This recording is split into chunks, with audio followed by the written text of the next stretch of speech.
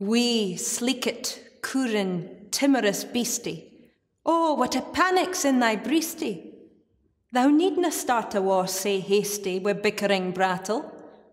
I would be laith to run and chase thee wi' murdering pattle. I'm truly sorry man's dominion has broken nature's social union, and justifies that ill opinion which makes thee startle at me, thy poor earth-born companion and fellow mortal. I doubt no whiles but thou may thieve. What then? Poor beastie, thou maun live. A daemon icker in a thrave's a small request. I'll get a blessing with the lave and never miss it.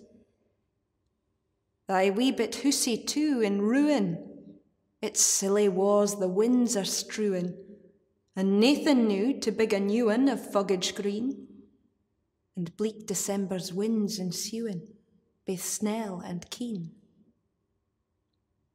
Thou saw the fields laid bare and waste, and weary winter coming fast, and cosy here beneath the blast thou thought to dwell, till crash!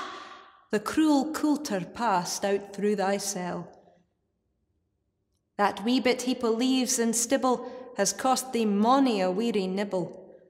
Now thou's turned out for all thy trouble, but house or hold, to thole the winter's sleety dribble and cranrich cold. But, Moosie, thou art no thy lane in proving foresight may be vain. The best laid schemes o' mice and men gang aftergly, and leave us naught but grief and pain for promised joy. Still, thou art blessed compared wi' me. The present only toucheth thee.